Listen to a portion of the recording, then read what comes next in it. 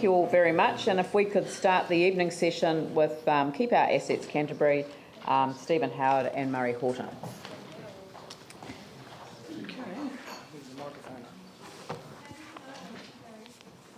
Oh, it was just a guess. Just a guess, Leanne.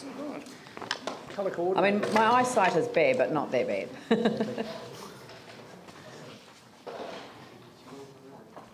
Welcome. Thank you. So, Māori ora ki te rangi, Māori ora ki te whenua, Māori ora ki te ao whānui. E hara tako toa, he taki tahi, he taki tini. Tēnā koutou te rōpu whakahaere o autou tahi. My name's Stephen Howard, this is Murray Horton, we represent Keep Our Assets Canterbury. I'll let Murray start, he's about to run you through a few points. Just some key points. You've got our submission, 6 of them, they're very brief. Selling the council's commercial assets will only be the beginning, not the end. Next in line will be social housing, indeed that's already started, and then water, parks, libraries, roads, and the whole gamut of council assets and services. The council is on a slippery slope to flogging off the lot, not just all the commercial assets, but everything. 2, it is not a question of asset sales or rates increases. According to the council's own material, it is a question of asset sales and rates increases. Of course, when rates inexorably go up and up, the council won't have the income stream from those flogged off commercial assets to keep those rates increases to a tolerable level, which is precisely the rationale for them being owned by the council. 3, who will buy these assets? It won't be the mythical quote-unquote mum and dad. Inevitably, it will be transnational corporations, and the people of Christchurch will lose control over our own destiny as a cohesive portfolio of publicly owned and hugely valuable assets will be broken up and sold off to a collection of different transnational corporations whose top priority is securing the highest profits and biggest returns for their shareholders. 4, the council in Christchurch will lose the ability to build in resilience to the city's vital infrastructure. Quote, Orion chairman Craig Boyce said city ownership of Orion had allowed the company to do some things that private owners would probably not have done, such as earthquake strengthening from the 1990s. Direct quote from Boyce, this had a huge effect to get the power on quickly. With regard to debate over city ownership of certain assets, Boyce backs Orion staying city owned. Direct quote, utilities providing essential service, particularly where they are seen as a natural monopoly, I think they should stay with the community, unquote. Press 12/7/12. Contrast publicly owned Orion's proud record of acting in the public interest with the shabby record of the overseas owned Wellington Electricity. 5, what's the rush and panic? The Auckland City Council website makes a valid point, quote, it is fair to spread the cost over the generations who will use the assets, unquote. The Christchurch City Council is being stampeded by debt hysteria, shock doctrine and disaster capitalism into making hasty and irrevocable decisions that will have permanent negative effects on the people of Christchurch. 6, and final, democracy is our greatest asset and the one which is under greatest threat in Christchurch. No councillor campaigned in the 2030 election on a platform of selling assets. Those who now call for asset sales should resign and seek a mandate on that policy at the next local body election. Thank you very much. And I'll take up that question of democracy. First of all, let me congratulate the People's Choice councillors for coming up with an alternative. It's interesting to see that they can do that when we have been told there are no alternatives. Tina has always been a threat against democracy. Tina means there is no alternative. And to come up and say Tina is the old Thatcherite ploy of suggesting there are no alternatives. If this council was really concerned with maintaining democracy, they would have made sure their bureaucrats delivered some alternatives. Secondly, we can see from the Cameron Report's terms of reference that the decision to sell was made before commissioning the Cameron Partnership. And we have serious concerns about the Cameron Partnership because they have been involved in dodgy asset sales before, Telecom for instance. They're not ashamed of this. They actually boast about it on their website. The council has a large bureaucracy. They have access to all the figures. They should be able to come up with some alternative. The 4 options given in the 10-year plan document are not really that much options. They all involve selling assets. And once more, going back to the slippery slopes, once you start selling assets, they continue. Cameron Partners mentioned the sale of water assets, page 46, I think it is. 47. 47, is it? Sorry. So we're happy to take questions or discussion. Very good. Questions? Yanni? Thank you for submission. Just in point 7, you talked through the cost share, and I'm just wondering if you could just elaborate on that, just in terms of the public process and also what commitments or lack of commitments that has in it. You mean the 60-40 cost share split with the central government? Well, I think events are running away from the council a bit at the moment, because we see that CCDU and SERA are making decisions about running out the anchor projects now. So it's very clear from looking at the various bodies involved, like Higgs and CCDU and SERA, that the council's got a very small point in this process, and so the council's not making the decisions. The central government's making the decisions, the costs are going up, the central government should be meeting that responsibility. I would say that I was impressed with Councillor Manji's appearance on Campbell Live on Friday night, and my message to Councillor Manji would come back from the dark side. It's more light over this side. So obviously good to see you having a rethink. Since you've I have to allow my Raph name. the floor. Okay. I mean, here's a question for you. Right. So you say in 2015 the council expects to receive $46 million. That's the dividend from CCHL. Which is on an asset base of around $1.6 billion, so that's less than 3%. You then say, if the assets were sold, which is not what we're intending to do, this income is lost to the council forever, and we will all suffer from heavy rate rises. Would you like to explain that sentence? Because it's completely untrue. So, Well, if it's completely untrue, then the Cameron report is also untrue, because the Cameron report makes it very clear that holding these assets has kept our rates down compared to comparable city councils. yeah, but what you don't understand is that there's an opportunity cost. So we receive the capital. It's what we do with that capital that's the issue. I do understand opportunity costs. But what you should be actually saying is what you're spending that money on is the issue. I could stake that money in the bank, in the markets. You could earn 5 or 6% a year. You'd actually be making money. What we see is when councils borrow, because they're a secure risk, they can borrow a lot lower than the average mother and father borrower can. What we also see is in PPPs, which I define as a service paid for by a central or local government, but delivered by a private entity, whether it's an NGO or a corporate entity. What we see is the people that end up making the decisions in those situations are the people that supply the capital, the money. But you're not answering the question. Yeah, I am. And so what we see is costs increase hugely. Simply holding those assets keeps costs down. Does it? Well, that's the evidence of all the PPP reading I did at the beginning of last year. PPPs, I'm talking about your statement around the fact that we will suffer from heavy rates rises. Yes, we will suffer from heavy rate rises because the cost of delivering those services will increase because the corporates are there to make a profit. But that's quite simple economics, right? You're talking about the dividend loss, and you're not realising that there's a capital return, so it depends what we do with that capital. That's our capital. There's a dividend loss, so in that case you might argue what that dividend is. We're told that it's been pretty good in most cases, except for City Care, which seems to have an empire building. You've said 3% return. I'm asking you to justify your statement. You're not able to do so.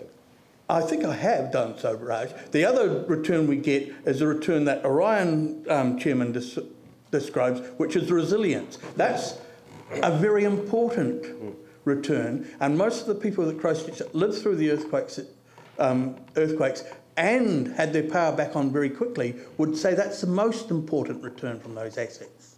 Just to address your point, at 7 o'clock tonight there's a public meeting at the netball courts with 2 academics from Wellington talking about a paper they've done. I've mentioned it before, and I said I was very frustrated that it was held on a night while we're having hearings into the LTP, because I'd personally like to go and hear the Dick Weary and Paul Harris, Peter Harris. Peter Harris. Yeah. And they actually compare the increase in price of still publicly owned Wellington Water, since the 1990s, which is something like 17.5%, compared to the increase in rates with the now privately, in fact, overseas owned Wellington Electricity, which is 295%. But Orion is regulated. The price path is regulated and set by the Commerce Commission. So it doesn't actually matter who owns it. Yes, I know, but the comparison isn't the right comparison. What you've got to do is compare apples with apples, which is electricity with electricity. So did the privatisation of Wellington, because I actually think you can make the case that the privatisation of Wellington meant that they didn't invest in resilience, as Orion did. But the question is did its prices increase out of line with the rest of power prices? Because I don't think that is the case. All the research I've read on PPPs, and it's a PPP situation. No, it's not. It is a PPP situation under the definition I gave you, which was a public service paid for or led by a local or central government and delivered by a local. Well, that's not what we're not talking about. So in every situation where there's been cost reductions, they have come in wages, and in situations where such things. Sorry, I was actually trying to be on your side here. I think you've got a really good argument around the resilience question, but to compare water with electricity distribution, it doesn't make sense to me. I mean, did Orion's prices increase at a lower rate because it hadn't been privatised? The point that Raf's making is that it's a regulated price path. And in fact, Orion has had to go back to the Commerce Commission to reset its price path on the basis that it needs to restore resilience to its network. And that's not surprising after a major earthquake. No, but that's my point, is that it's a regulated monopoly. So the argument around resilience is a really powerful one. I haven't heard the price differential made out. I haven't heard that argument made out. The price differential is there's always going to be pressure on prices when there's a monopoly. I think we both accept that. I think Raj would accept that too. You can regulate, but the regulations are always under threat by governments that are committed to neoliberal. No, but that's why we have a Commerce Commission. You know, the Commerce Commission is not independent. It's built with people who are ideologically driven along one particular line. It has a public role. But anyway, are there other questions? Phil? One reference you make to on page 121 for us is around the numbers, is what in the Cameron report are referred to as risks, and you're already saying, look, they should only be seen as uncertainties. Well, it's not only, Phil. In economics, risks normally means a set of events that fall within a normal probability curve, and you can sort of work on them. Uncertainties are just that, and it seems that most of the uncertainty involved here is uncertainty in how central government's going to make decisions and whether they're going to live up to their commitments to fund. And the other uncertainty seems to be the costs, which are driven up by the cosy monopoly that's been set up under Sarah with the construction companies. And the third uncertainty is the insurance uncertainty. But events have been changing very quickly, and I'm not exactly sure where the insurance uncertainty is at the moment. But those two, and the one uncertainty that if the council wanted to be really democratic, they would address is that uncertainty of the cost share agreement with central government, and they should be coming out and telling the people of Christchurch, this is where the major uncertainty is, this is where we're being let down, you, the people of Christchurch, need to know that. And we're not seeing that statement coming from the council. Stephen, what if it turns out that the cost share agreement calculations were based on an assumption that didn't turn out to be sustainable at law? Because the government always funds after an earthquake. They always pay 60% towards the horizontal infrastructure, and they pay 83%, as it was in this case, for the roads. But what if it turned out that they didn't owe us any more, and we still have to repair our land drainage recovery program, we still have to, you know, and that's what I want people to focus on, is what if that is the case? Because if that's the case, then we actually have to construct a new relationship with central government about how we're going to fund what is a substantial amount of work that still needs to be done. And selling off assets is not the way to fund it. These assets are the toolbox, not the family jewels. Yeah, but we lose so you're too saying much. that central government should pay more than they contracted to pay if it turns out they've already paid their share?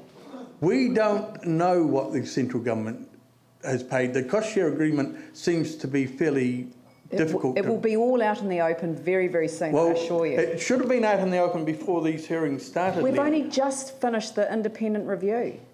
Well, the obvious answer is to, as the People's Choice have done, delay and defer. So we delay fixing the footpaths over in east of Christchurch. We delay fixing the roads so that they continue to transfer the cost to the people who are driving their cars in those areas. I mean, where is it okay to delay? Well, leave aside the anchor projects. Pretend that none of them are there. Well, just focus on what are the priorities to get our city back on its feet. The first priority is to make good decisions. There is a geographer at Canterbury University called Deirdre Hart. She, in a public lecture at the university, said very, very clearly, in her opinion, some of the decisions as to which areas should be red zoned early on in the piece were rushed. Yeah. Rushing does not lead to good decisions, and sometimes the extra costs of the poor decisions are just what you have to wear to make a good decision. I agree. So we can take some items off our capital program while we actually analyse the situation. We're absolutely committed to doing that. We've already said that publicly. But the issue that I'm trying to work out is that if there is a work program to do and there is no further commitment from central government, how do we pay for it? Well, we have spoken about borrowing in our submissions, and it's a point I keep making to people I've spoken to, is that when most of us in our 30s these days, it used to be in our 20s, buy our first home, we are quite happy to borrow 6 or 7 times our annual income. There is the local government funding there is a completely arbitrary and artificial cap on borrowing. So you just say reset the cap with the LGFA. When you briefed us at when the Cameron report was released, we put that question to you, Leanne. Yep. And you indicated that you weren't even going to go there because if you did, Auckland would also want to go there, which is not a valid argument because Auckland has a growth problem. Auckland have a different set of rules. A growth problem. They're special. They've got what could be seen as a beneficial problem. They're also able to borrow offshore. Whereas we have suffered a severe earthquake, and it's only reasonable to lift that cap and allow future generations to pay for some of the benefits they're going to. Or negotiate an alternative debt profile through some other means. Well, my understanding is the covenant with the local government funding authority is fairly firm, and you'd have to negotiate with them and central government to move that anyway. Or we could opt out of it. Anyway, thank you very much. We've been looking forward to hearing from you, and I hope that the meeting goes well tonight. And thank you very much for holding dear to your principle. Thank you very much. Good night. Thank you. Now, Sam.